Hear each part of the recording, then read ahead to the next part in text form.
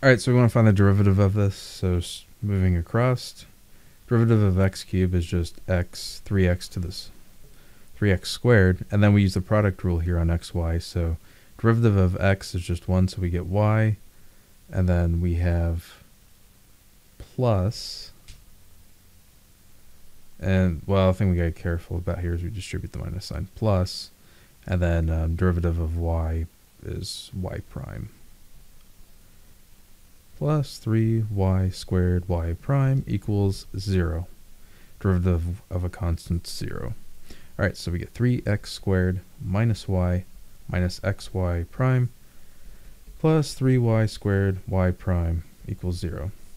Alright, separate the x and y terms, so 3y squared y prime minus xy prime equals negative 3. Actually, I get plus y minus 3x squared. I move these terms over, and this is what I have still over on the left side. So the reason I did that is I get y prime, which is what we want to find, which is dy dx.